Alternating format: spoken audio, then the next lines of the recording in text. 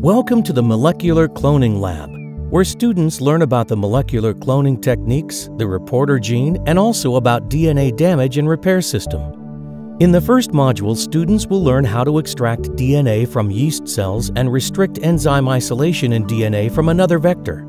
Students will prepare the extracted DNA and measure the concentration. After this, students will assemble a vector containing a TetOff regulator, gene of interest, RAD52, and GFP using the correct ligase, buffer, and temperature of incubation.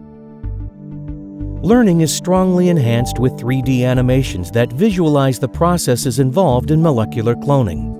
Students proceed at their own pace and test learned knowledge instantly by answering quiz questions. The assembled vector will be transformed into yeast cells using electroporation.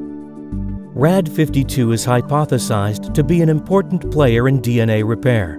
Students will perform an experiment comparing the result of induced DNA damage through UV radiation in cells expressing RAD52 and cells with silenced RAD52. If RAD52 is important in performing DNA repair, cells with silenced RAD52 will not survive the UV radiation treatment.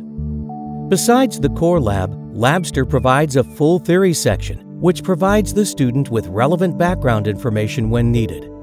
Also, with the media player function, students will be able to see the animations, graphs, and collected data several times during the lab, as well as at a later time for exam preparation.